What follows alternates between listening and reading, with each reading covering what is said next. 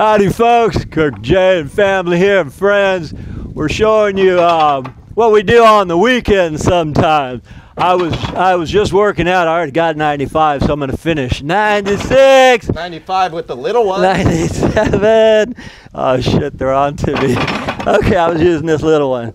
I work for a living. I don't need to do this heavy stuff. But what we want to do, I want to show you guys some creative masonry stuff.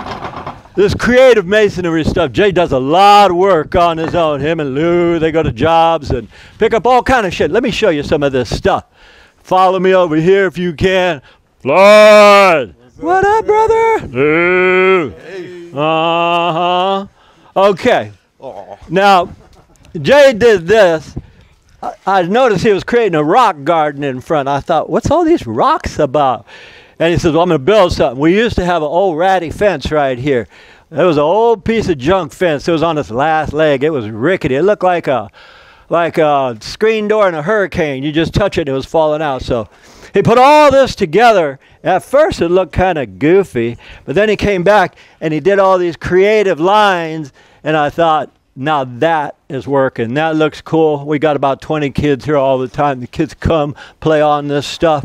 Anyway, we're just showing you some of the things that you guys can do if you got a whole bunch of masonry, rocks, blocks, these big stones.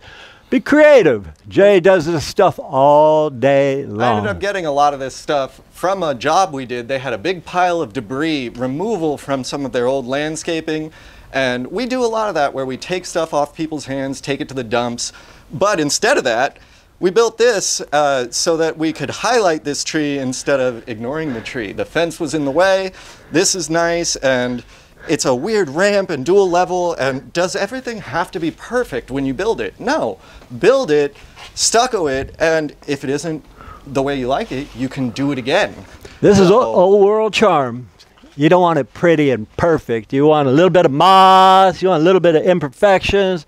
That's working. I'm glad you like it. Anyway, my name is Kirk. And Jay. Jay. We thank you guys for watching, and as usual, we'll see you on the next one.